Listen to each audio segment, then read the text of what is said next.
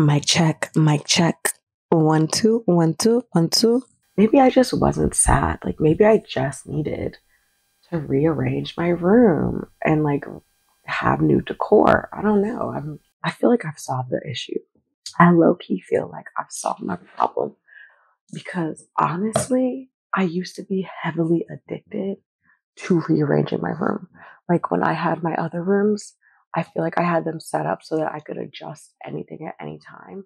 Like in my first apartment, when I moved out of this home, I actively rearranged my room like maybe every other month. And I don't even know why. I would be bored and I'd be like, you know what? I just need to test out what my bed would look like on this side of the room or what my desk would look like on this side of the room. And I would like randomly choose to do that like midweek or like a calm Tuesday evening or something. Like my hair care has been out the window. I don't think I oiled my hair within the last week and I feel terrible. Ooh, my hair feels brittle. Can you hear it? I can hear it. And I really had to think about it like, do all people in their late 20s or just their mid to late 20s feel like they need to be changing things in their life drastically? I've been craving change since as long as I can remember, like literally birth at this point. And my thing is, I feel like when you're in your 20s, you get to this even more intense chapter of change, which like I feel like I thrive on personally. Like I love change, but I also like it on my terms. So that is where I'm having issues. Like I feel like in your 20s, you're just really automatically questioning everything. You're questioning your career, you're questioning your relationships, you're questioning your life goals, you're literally just questioning everything around you. It's just been a little too much. And like I know I keep referring back to that video where I said I took a break from social media. And the more I think about it, the more I feel like that break from social was really because I just needed to shift my priorities around. And the more I keep reading like these articles on like being in your 20s or like books on like being present, with Power of Now and stuff, it's like you just have a greater focus on your personal growth and like your fulfillment. And it's nothing bad about it, but it's just like you actively are trying to reach new goals and that could literally just get overwhelming because I feel like in your late 20s, life aggressively starts lifing. Like, that's the only explanation that I randomly decided to one, change my morning routine, two, change my afternoon routine, three, change up my entire bedroom. Well, I didn't really change it up, but I ripped that sucker off the wall because I had to. Like, I don't know what else to say besides I had to. My body said it was time. And when your body says it's time, you listen. I definitely feel like it's common for people in their 20s to feel stuck. And that's probably why my therapist was really upset at me that I was like saying that my situation was different. Like, do I look okay on camera besides my hair just looking crazy? Yeah. Ooh, I keep forgetting that mic is there. I hope this is actually working and not messing up this video because I'm going to tell you right now if I go and watch this video and the audio is not good, I feel like while they say, post college is like a really hard time, I personally feel like post college was rough, but nothing has been even more rough than my 25 to 26 year. Like, holy busted out the bando. Like, there's just no breaks. And I think that's the problem. Like, I need like a winter break or something, like to just. My thing is, I feel like when I'm upset about how something is going, I want to change it. But like being upset about almost every aspect of my life has sent me in severe spirals. Like I feel stuck all the time. And I even was telling my therapist that like I feel like it's past being stuck. My therapist was telling me that I'm not stuck and that I'm making small progress, but personally, I feel stuck. And I'm just on the hamster wheel. And I'm not even on the hamster wheel getting fresh air. I'm in the hamster wheel like those rolly balls. I'm in the rolly balls. Like I'm not even getting fresh air. Like I'm damn near suffocating up in that sucker. Okay. And I'm just strolling along, gasping for air every few seconds because that's all I can do. Like I just feel so confined. I'm literally in the hamster wheel. It's really interesting to see how my need for change rolls into my other relationships because wrong. Wait, sorry, I'm getting off topic because I'm trying to think about my makeup routine at the same time. Hold on, let me find this. I feel like it does heavily impact my relationships with like other men because like I don't know. I just feel like men already don't like they already don't mature as quickly as girls. And then I just lost my train of thought. I'm talking about relationships. I'm so sorry. I don't like this contour. No one look at it. No one look at it. I'm actually gonna cover it up. What? Why does it look like this? Only my previous ex, I feel like, was someone who enjoyed change and like wanted to continue changing their career goals, their lifestyle, like was like on my same level of craving change and craving like their need to fulfill their goals. Personally, I did not get that from my other two exes, and it's just not in everyone, but it really does make like it really does make the dating scene a lot harder when you're not finding people as driven. Personally, that's my issue. I feel like I'm finding people that don't do anything, like they have no hobbies. They might have, I feel like maybe I'm just an unrealistic dreamer and I crave the change because I know where I want to be. Yeah, I feel like maybe I just know where I want to be and that's what like fuels me a little bit more. But it is definitely really hard for me to find men that align with my same goals and everything when I know that I desperately love change. And it's no shade to them, but I get bored. Like, if you guys are not trying to achieve anything in your life and you're just working that 9 to 5 day in and day out, I don't know if we get along because, like, that's boring to me. You don't have no hobbies, not one. Working out does not count in my opinion. You need to like something else too. I don't know, because I feel like working out is a part of everyone's routine, or at least it should be. You know, I don't know. Maybe I'm just thinking out loud. I don't really know, guys. Am I just chatting on here, or you guys hear what I'm putting down? You know, say, you know, say, you know, say. That's probably why my relationships have not passed like a year because I get so bored of these men like without like they're just whack. I can probably tell if I'm really gonna be with these men longer than a year, like within the first 4 months, and then the 6 months is to like the rest of the 6 months is like give them I gotta give them a chance to like redeem themselves because like I said, they mature slower than women. So but yeah, never had a relationship longer than a year, and it's probably because they're not on my same level of like need for change. Which now that I'm thinking about it is kind of crazy, but really accurate. I like the change because I like new routines, new opportunities for growth. But I feel like a lot of the men in my life do not like that change because they fear the uncertainty of what happens when they leave that job, that apartment, that, their whatever situation they're in. And I think that's like whack.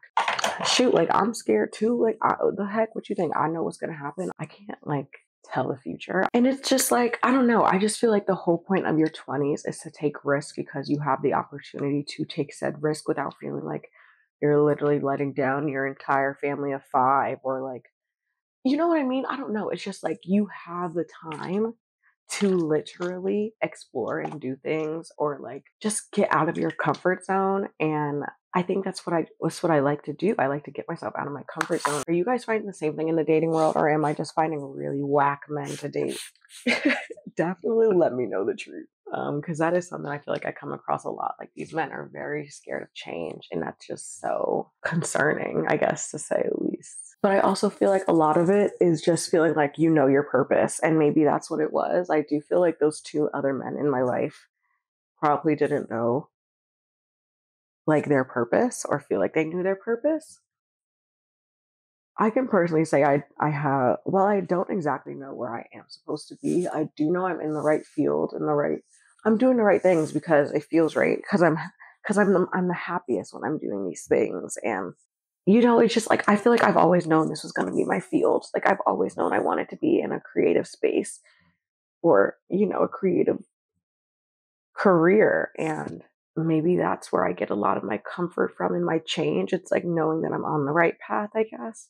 Now, okay, so I actually did film myself doing this new morning routine, and I don't know why I didn't do like a normal intro or why I didn't change my shirt, guys.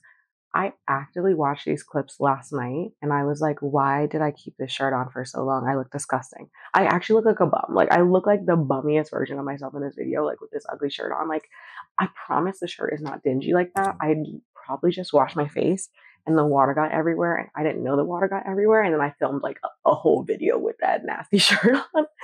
I also hope that, you know, my convo with you like might have given you some hope that like things are going to be better, or like, you know, that you're not the only one struggling with these things. Because personally, I do feel like I'm the only one struggling with being 26-year-old living at home, trying to figure out life and dealing with, you know, the world's challenges, because I am the only one living at home in my friend group.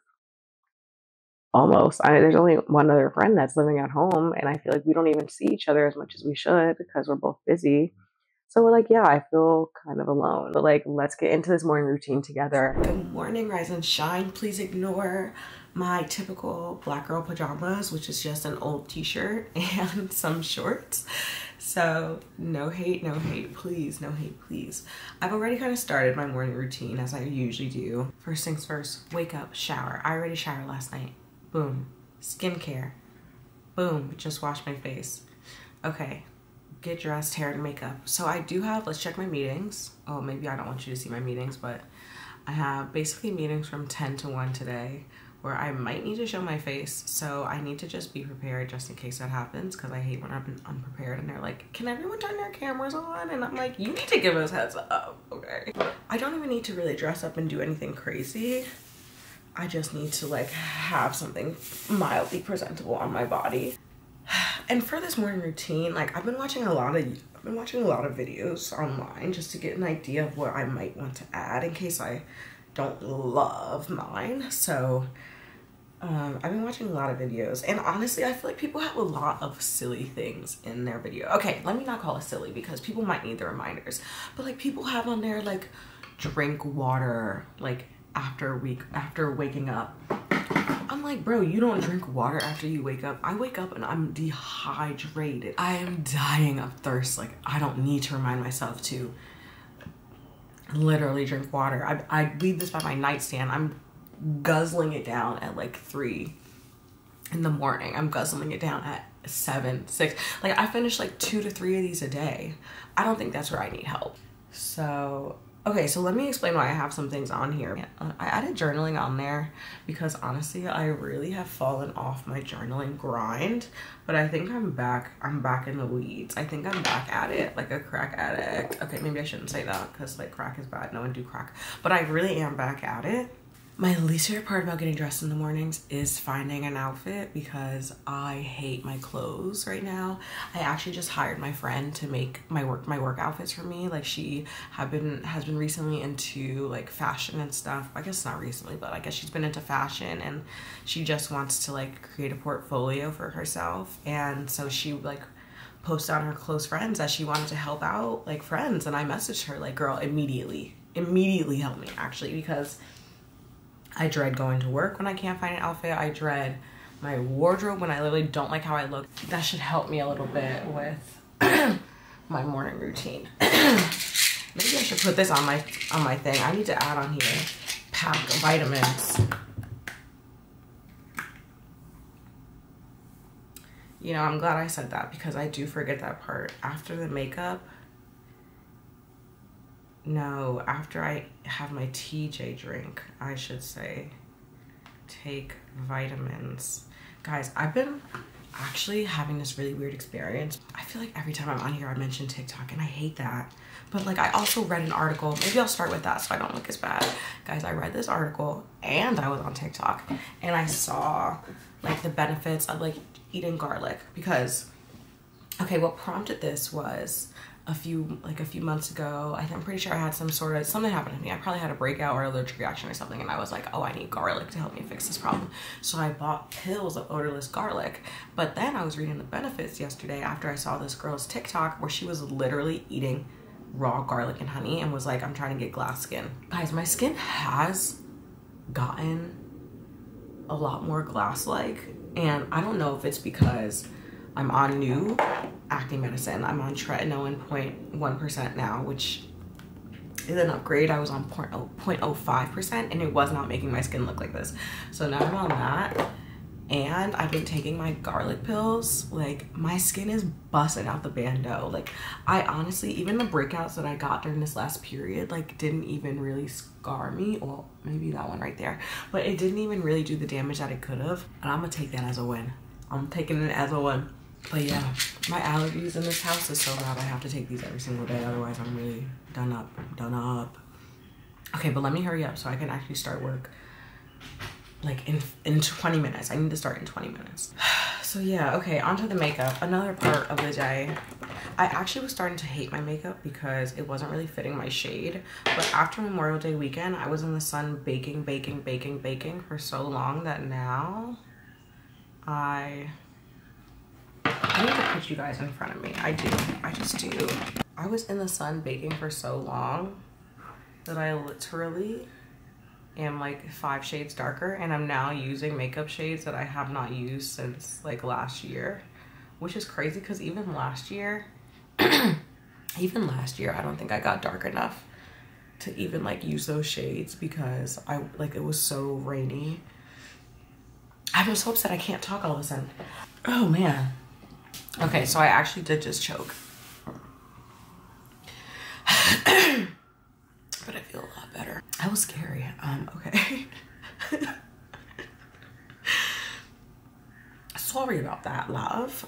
I got so dark that I've had to switch. So I'm kind of pissed about it because I was using this Fenty makeup, and I got confused right now because I see 3 of these here. But I have a 330 and a 350. One 330, 2 350s, and then a 315 Pro filter. Bro, I'm like, what was I thinking buying makeup this late? It fit my shade for the winter. Like, I just had it on in the last video, literally the last video, and now I have to go and use my freaking MAC sticks because they're like so much darker and they actually fit me. So I have to go in now with like the NC45. That's my shade for real. And even this is still a little light, but it blends out really well. So I've really been eating this up. Come on, melanin. Maybe I just like myself with more melanin. I don't know what it is. I'm still pretty light.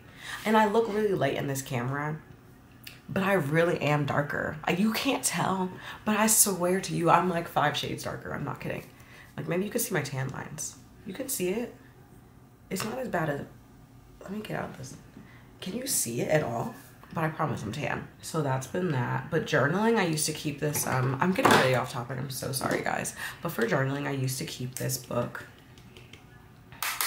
I used to keep a notes page in my thing where I would just like keep track of all the prompts I already used, or like prompts that I liked enough that I would want to reuse.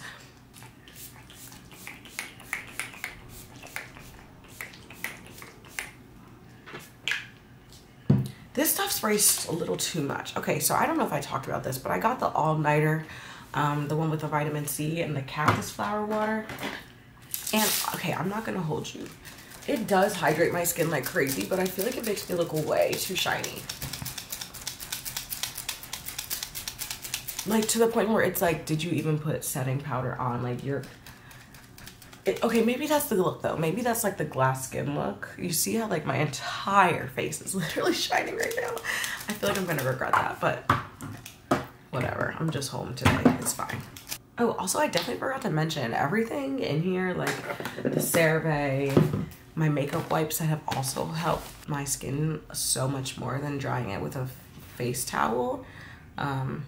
These are busting out the bando. I probably talked about these. All this stuff is on my Amazon storefront, so feel free to go below, check out the link, and check out my favorite stuff, check out my favorite items. Okay, I'm gonna journal. My cute little journal. I don't even remember where I got it from. My first one in here is from December of 2021, so we're 3 years deep into this and it's just not even full. Like, it's not full. I'm right here in the book. I'm like halfway actually, so that's how you know like I've fallen off. One sec, I'll be back. Oh, maybe I should do a prompt for you guys. If you want to join me, if you want to grab your journal and write while I write, feel free to pause the video and come back. We're not done yet. Okay, maybe we should do a prompt for today. Let me look on here. Do I still have them? Journal prompt. No, I guess I got rid of it. Give me a journal prompt for today. I don't know that one. Can you give me a journal prompt for my diary? What should I write about in my diary? Keeping a diary is a great way to express your feelings. Record your... Stop. Just stop.